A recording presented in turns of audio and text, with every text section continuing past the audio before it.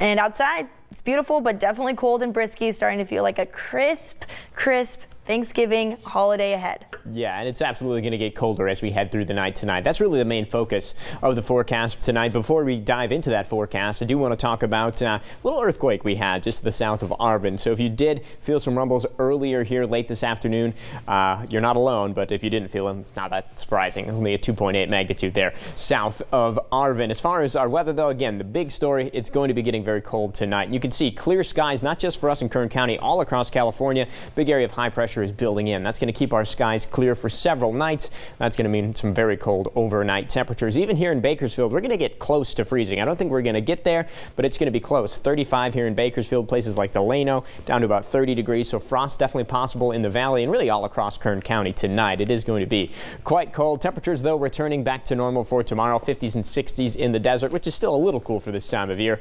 62 right at average for us here in Bakersfield tomorrow. Winds not that strong in the valley. Still a little bit of a breeze through the mountains. Not too bad in the desert. Just the occasional spotty wind gust possible tomorrow. Air quality not too bad in the moderate range. No burning unless registered for tomorrow.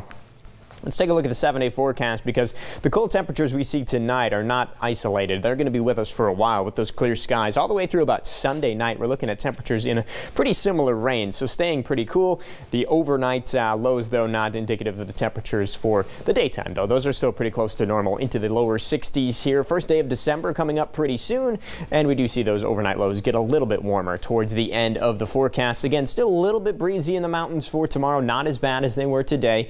Cold overnight for pretty much everyone in Kern County for the next several days. We do see another system moving in next week. Doesn't look like it's going to bring us any rain here, but the potential for some more breezy winds as we head into Wednesday for our desert communities, potentially in the valley as well. But again, the big story, you're going to have to bundle up if you're going to be out early tomorrow morning. If you got any shopping plans, it is definitely going to be getting cold, with many of us dropping well into the 30s. Whew. Wow. That's the correct reaction. Getting chills just thinking about it, Brandon.